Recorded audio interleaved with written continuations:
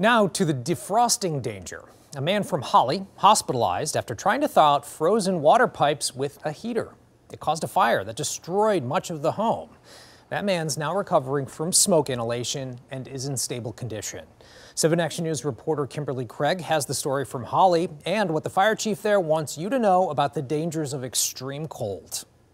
This is a frightening situation out here, not just for the fire itself, but for the cold. And these firefighters are out here again trying to put out hot spots, all the result of a man trying to thaw out his pipes. Caller saying that his trailer is on fire. That caller was 61-year-old Bruce Robinson. Late Sunday afternoon, we're told Robinson was trying to thaw frozen pipes under his home by using some sort of portable heater. He does everything on his own. I know it's cold, but using external heat or flames to thaw water lines is not the way to go. A Holly police officer was able to rescue a dog from inside the home after another officer started CPR on Robinson. Last night at midnight when I was up there, he was in stable condition.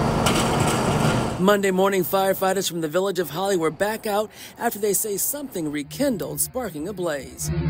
Because of the age of the modular unit, it's almost like a balloon construction. There were just embers stuck under the 2x2 metal rails underneath, and it rekindled this morning about 9 a.m. Robinson's home has been destroyed. A relative tells us he's hospitalized, sedated, and on a ventilator. The family thanks everyone for their concern and prayers.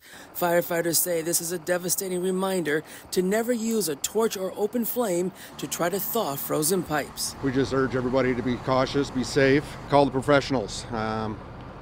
This is the last thing that we want, not only for the resident, but for our crews. Because, we've been out here since 9 a.m. and we're all cold and frozen, but we're going to do what we got to do to protect the community. In Holly, Kimberly Craig, 7 Action News. All right, Kim, thank you.